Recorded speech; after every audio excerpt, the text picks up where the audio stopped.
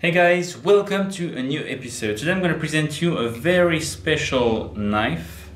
Now just take a closer look to the handle. A little magic trick, and there it is. How cool is that?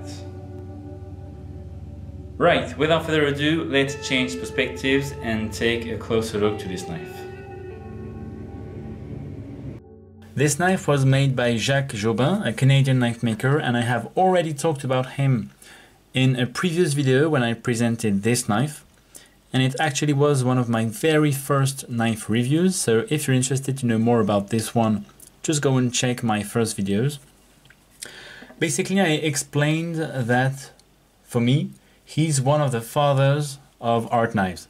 He used it to make, like, probably 20-30 years ago, absolutely crazy knives that had airship shapes, lightsabers, this kind of influence, very modern futuristic knives that are absolutely crazy. Like, nobody makes these anymore, and it's a shame. But yeah, I understand it's difficult to find the clients for this kind of knife, but anyway, really an amazing maker, and he has been a great influence for a lot of young makers. So let's take a closer look to this particular knife. Blade length on this is 10 centimeters for a total length of 21 centimeters. So it's a fixed blade made of Damascus steel, and it's the Alabama Rattler pattern from Alabama Damascus. I must admit I didn't know about them at all, so I just had a look on Google and I had a few information about this particular Damascus steel. It's made of 416 layers of steel. And the steel used are 5160 steel, 23E, 52100, and 15N20. The only one I'm familiar with is 15N20 steel, which is very often used in Damascus steels. And yeah, all I can say is basically it's a carbon Damascus steel. Although I think it looks a bit like stainless Damascus. It's quite shiny and has quite a lot of contrast to it, so yeah, really looks like a stainless Damascus steel, and that's probably because he polishes it after etching. So we've got little titanium dots there that are inlaid in the steel, which I think look pretty cool. They are blue, blue, purple, yellow-ish anodized. You've got two other little dots there, kind of jimping there, and on the back, also, although it's really more for the look of it in my opinion. Here you've got some kind of file work,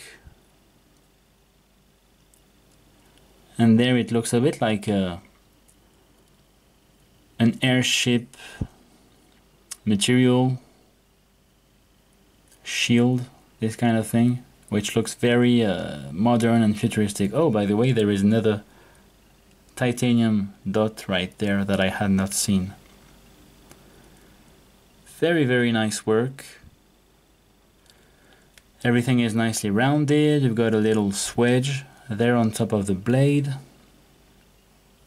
nicely rounded too. Hollow grind. We've got his signature on both sides, and that's something he usually does on all his knives. And actually you can definitely recognize his style. Although he makes very different knives, you know, they have this kind of same or similar blade aesthetic to it, although again the blade shapes are very different. Yeah, there is something similar to them, which is really cool. Again, even in the details right there. So let's take a closer look to this handle, which is definitely the main feature of this knife. The idea in the beginning was to be able to apply a material to the blade without having any showing screws. And he ended up with a system that allowed him to do that. So basically these are held by magnets. And he made this little horn tool just to be able to take this handle off. Sorry, not very easy to do behind a camera. But yeah, as you can see, the handle is held by magnets, and they are neodymium magnets, so quite powerful. So once this thing is in place, it's not moving at all, and there is no chance for the scale to come off without you really trying to take it off. So yeah, here we've got a stingray handle. It's actually a wooden piece that is covered with stingray. I think it looks absolutely beautiful. Really love this material. And there you can guess where the magnets are. Really, really cool system. And this system also gives the opportunity to have different scales that are interchangeable, which I think is really, really cool. I'm just gonna put these in to show you. In just a few seconds, you can completely change the style of the knife, and there it looks a lot more modern.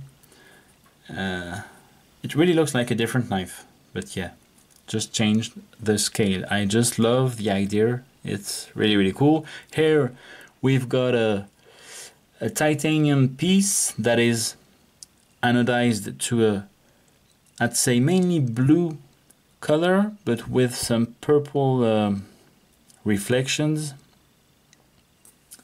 and mother of pearl, which is a very unusual association. Like mother of pearl and titanium, you don't see them very often associated. One is very traditional, the other one is very modern. So yeah, but I think it looks really nice. The knife also comes with a beautiful stingray sheath like that completely protects the knife. You could put a lanyard there. Yeah, really, really beautiful. Also made by Jacques himself. He's really good at making sheaths. So that's a cool touch, and it matches perfectly well the stingray handles. So that's it, guys. Really hope you enjoyed it. As usual, please leave a like if you did. Don't hesitate to let me know in the comments below what you think about the knife. I really love reading your comments, and I answer to everybody. So thanks for watching, and I'll catch you in the next episode. Bye bye. This is really cool. The extra handle can actually make a really nice paperweight. What do you think, guys?